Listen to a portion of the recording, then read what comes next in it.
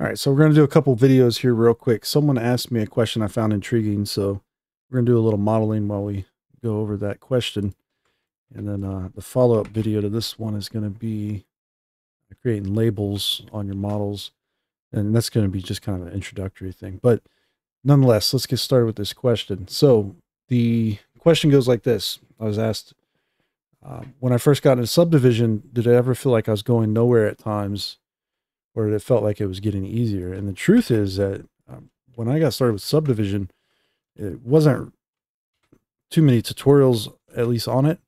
There was polycount I would rely on a little bit, but that was pretty much it. Like there was no YouTube yet. Like it was like 2004ish maybe. I was trying to get my head wrapped around the idea of subdivision and how to use it. I had no idea. All right, and so for many years, I would say I just I couldn't figure it out. Right, like I would make things, I try to subdivide it, and it just didn't work or didn't go well, or there was something that would happen. Right, like I couldn't make the shapes I wanted to make and get them to subdivide well. But there's a little trick to this. There was a tutorial put out by, I think it was either Pixar or someone on Polycount or something. But this tutorial, the only thing that drove home for me on it was that use quads and 3 edges to hold the shapes. That's it. That's all I took away from that tutorial. Everything else was like so hard to understand because it was not like live demoed. It was like you had to read a book in order to start to understand things. And so it was frustrating to say the least to try to do anything in subdivision. So I found myself modeling, modifying video games anyways. I found myself just straight modeling things out usually. Just, this is it, right? And just modeling. I learned subdivision by just practicing with these kinds of Boolean n-gon models. Like it wasn't a term back then, I don't think. It wasn't like you stacked 100 million different Booleans on top of each other. You just played around with shapes and try to convert them into subdivision. So did it ever feel like I was progressing at it? To a degree, I got pretty confident at it, but I didn't know exactly how it worked or why it worked. Because I'd make something like this with Booleans, and then I need like a bevel here or something, right? And I don't want to bevel that whole edge. I just want this side beveled, right? I want the other side to be sharp. And so I'd run into all kinds of little issues all the time where like the bottom of it, it's like, what is going on here? I don't know what to do about this. So I'd always drive on with that idea that you need the 3 edges, right? So I do bevels where I can to make 3 edges and just keep moving. It's going to get crazy and wild going through that process. Like I would turn on subdivision and be like, oh my gosh, what is this? Okay, turn it off. Don't want to see this no more, right? So very quickly, I discovered that if you do some knife cuts or plane cuts, I remember I was using Max, I wasn't using Blender, but I do some cut through the mesh like that. You do a knife cut, hit KCA or whatever. Do basically a plane cut. I could start to isolate my mesh errors rather easily this way. And sometimes you couldn't just cut through the plane because there's stuff in the way, right? So that was always an interesting aspect of it. But I could add in a couple edges and start to look less terrible. So a lot of trial and error with this. Try to create 3 edges, doing everything manually. This is exactly how I learned, basically. And a lot of times I couldn't get away with 3 edges. For whatever reason, I would rely off doing a single edge, like a chamfer, right? Like this. And so I found myself using those quite a bit. But I never understood what I was doing. I just did it. That's the thing. Like I'd go through, I'd start cutting it up, doing this. And when I found edges like this, a lot of times I just ran edges out. Like I got a big N-gon here. I got to convert it into quads. What's the easiest way to convert it to quads, right? Just cut edges. And I know these are going to go back here somehow, but I don't know what they're going to do or go or where or why. And so that was always the way subdivision was for me. I just never had the answers. I just kept pushing forward with the modeling project. It was more about creating things and less about being like an expert topology person. I wanted to make things to bake. That's it. I wanted to modify video games. And so as I'd go through that process, you know, lots of things went wrong. I don't even know if I can replicate some of the things that would go wrong back then. But I eventually found that I could just start cutting things up, getting them going in the right direction. And that's all that I needed to kind of push forward. And I would end up running all of my topology to a big N-gon, usually on the ends. And that was it, right? So I'd start doing some things like this, perhaps. Like you see it's getting stretched out. I'm like, that's not right. You know, I'll just add some loops in here. Let's see if that helps it, yeah. Okay, and then you end up with a lot of topology, and you can run into more issues because of that. But the thing is that I just kept going. I never had confidence in it, like ever had confidence in it. It was just make stuff, hope it works, I guess, the best way of saying it. If I didn't know where it needed to go exactly, I would just cut it out a little bit because I know that might be right. But everything else I had no clue about. Okay, so when did I get confidence? That's the big one, right? I would say it was probably, I got my most confidence, I'd say, when Aramis started making Max videos. No joke. Because a lot of the things he was doing, like I had already discovered kind of on my own or through Polycount or something else. And when I got started with all that, YouTube wasn't around, right? When I learned Max, I bought a book on it, and I just did the whole book all the way through to make like a character face and do some refraction rendering, and there's just other random stuff. All the beginner stuff. Do a little bit of like displacement of terrain using terrain data or whatever. But you know, that book helped me out a lot with getting like some of the foundational pieces going. But it didn't really explain like how to actually start creating things on your own, especially the stuff I wanted to create. Because it was like Max 4 or something. They had like the command module, like one of the Apollo command modules or whatever, as a demo file. And I loaded that thing up and I was just blown away by it. I was like, man, this is the coolest thing ever. I want to do hard surface stuff. And want to do vehicles like that. But there's like virtually no information on how to do those kinds of things, you know? So I'm trying to model the way I would have back in the day. That's probably what I would have done. And then I ended up with this error, right? And you're like, oh no, what do you got to do here now? Something's wrong. So we need 3 edges. Let's start with that. Do the 3 edges across all of this because it's eventually I figured out that you got to do all of it. Maybe. Do the 3 edges. Boom. All right. But yeah, the reason is because, you know, now I could see, I was starting to watch videos on it. You got to remember, I was in and out of 3D too. So it wasn't like I was on YouTube every day watching people making 3D models on YouTube. I don't even know if there was 3D modeling videos on YouTube. But I ended up just doing a lot of subdivision on my own at a certain point. Just kind of going through the throes of making weapon models or whatever.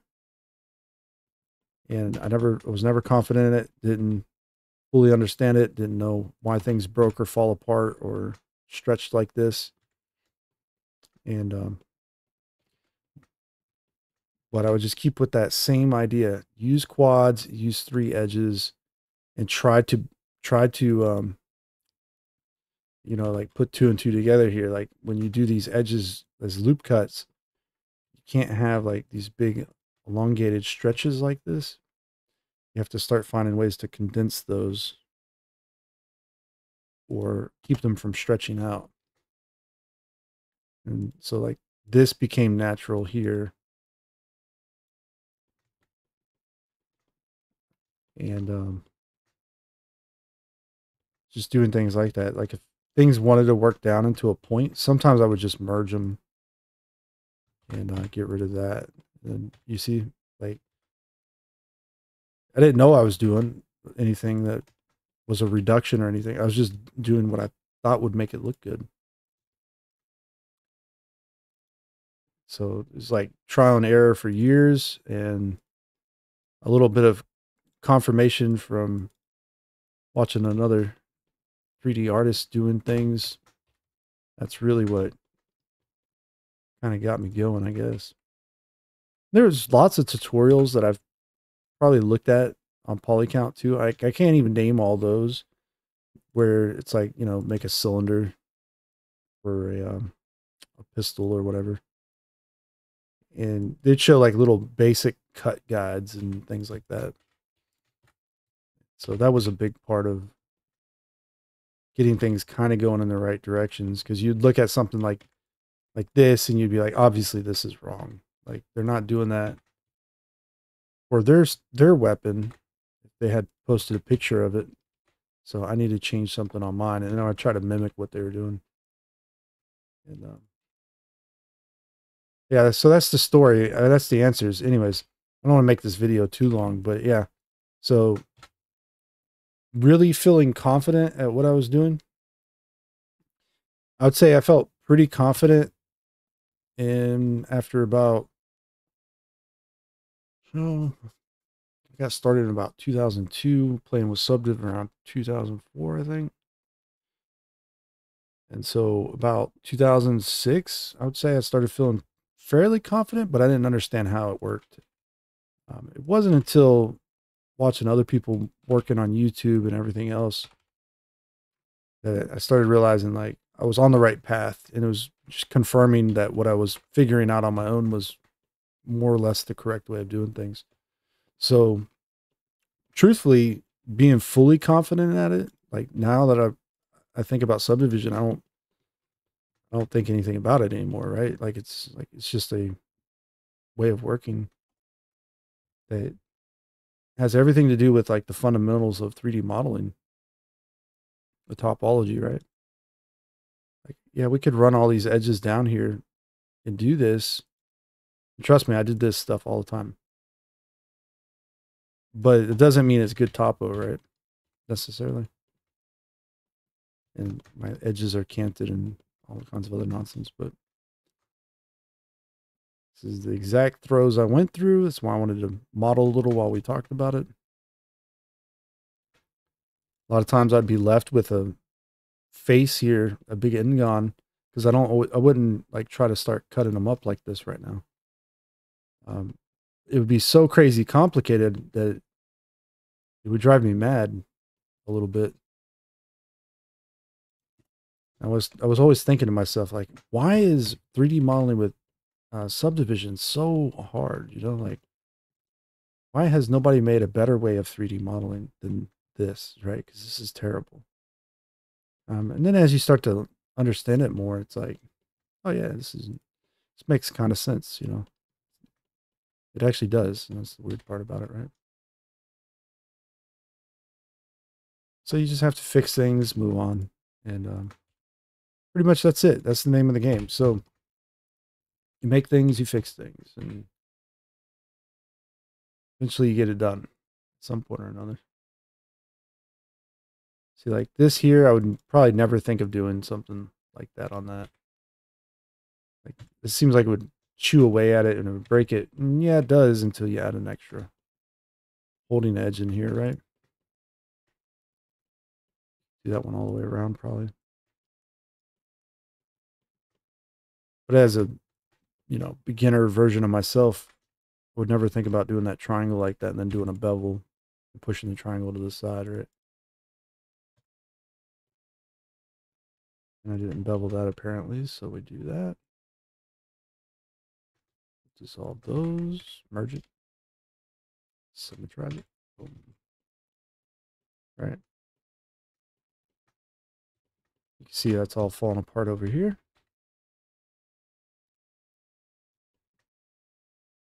Now I can cut to there. I want some extra edges to hold everything in shape. I don't think it's a loop yet, so I'm just going to use a knife. But I didn't even know what a loop was. Like a loop, what is that? How do you make a loop? Like, how do you purposefully make a loop? You know,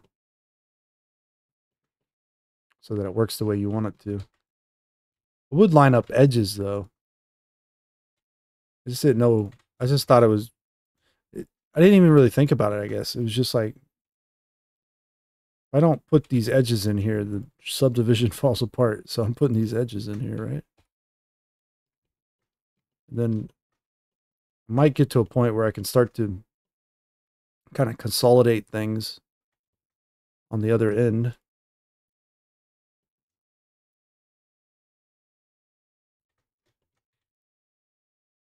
We'll leave that one alone for a sec. Where's that one going? I just remember trying to fill these areas. It was like a nightmare. Somehow we almost got the right count here. That's awesome. You still do this, by the way. Like, this isn't, you're going to make Boolean n-gon shapes and you're still going to solve them. It's, like, the workflow hasn't changed. It's just, I have a better understanding of like what the topology is doing now. That's, so the workflow is like virtually the same though as what I've always done, which is crazy.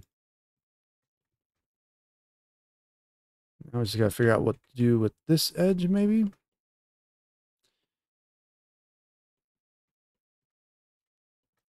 Once I realized you could take an edge like this and just send it back with a pole so you can kill it across symmetry.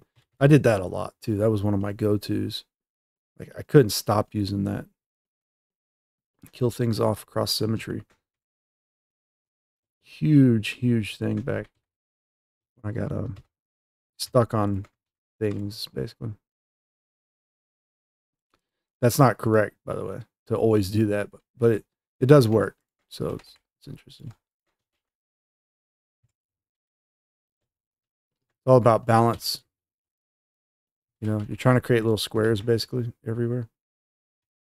Perfect little squares everywhere is an ideal model where they don't, I wouldn't say that having a higher resolution in certain areas, like you can see these squares are going to start becoming smaller. I wouldn't say that's necessarily wrong. Okay.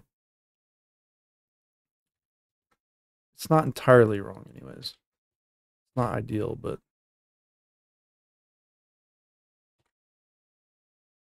there's times you want to fluctuate the resolution. Okay, so you see this one's now kind of looking like it could be reduced almost.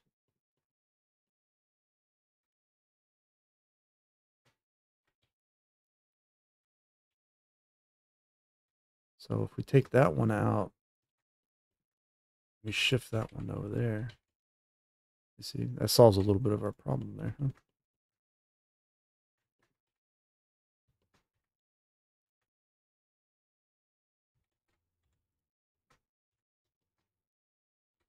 Yeah, so all in all, hey, look, I'm not an entirely self-made artist. There's tutorials I've followed. There's guys that have been 3D modeling for a long time that have put out tutorials over the years that I've also learned things from. And they put slightly different kind of perspective on different workflows and techniques or whatever. And so I'm going to do something weird here. I'm going to press Y, rip it. And I'm just going to pull that up a tiny bit.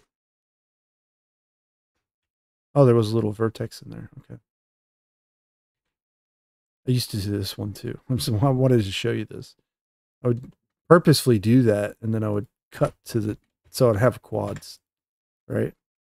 And then merge it back together. So I'd get that little lip like that. But is that even needed? I kind of, but it should be a little higher anyways. Anyways, so yeah, that's it for this video. We got the model done in the video, which is great. Yeah, instead of quad remeshing it. You could have probably quad remeshed this. It would have been fun. Just so you know. Maybe.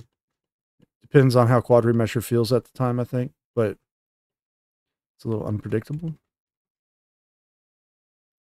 Just join that one for now. There we go. So, last but not least, let's do the debug. Under settings, I think, or something. Operations, polygon debug. Okay. This will show you your errors or non-quads. You can see we got Ingon here still.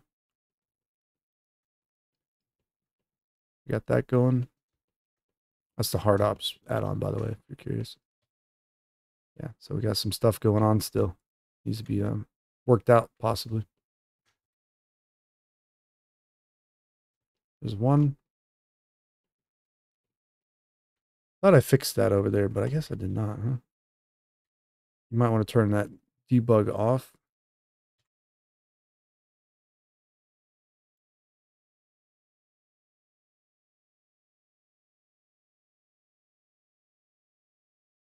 No operations. Always forget where it's at.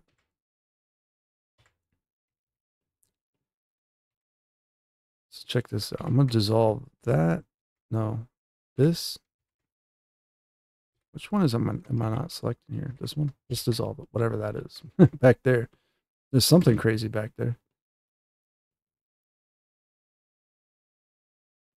Yeah, so we could probably get... We could definitely do a reduction of this one by doing the classic half inset 3-to-1. Then we wouldn't have to connect to that one at all, but definitely run it forward too. Run it to there for a sec.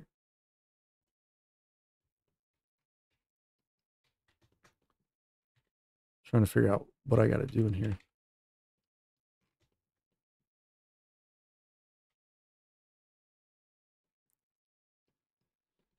I feel like I got to do another edge around like this.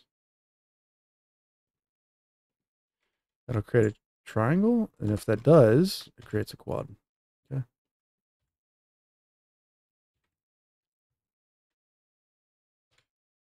See? Boom. There you go. Now we got to run another edge around to finish this model. We're going to try to finish the whole model. That's the new goal before we end the video. I was going to end it just a second ago, but these two can merge together right there. Okay. GG twice, hold Alt. You can slide them forward like that. But let's debug it again. Okay. Got some issues right here I didn't see. Triangle. Easy. Get rid of it like that. GG twice. We had a this isn't going to be a problem either. Just merge it out to there.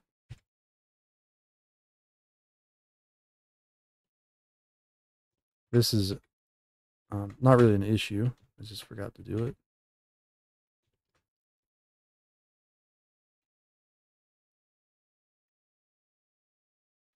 I was hoping rotating that edge would just fix my problem there, but it did not.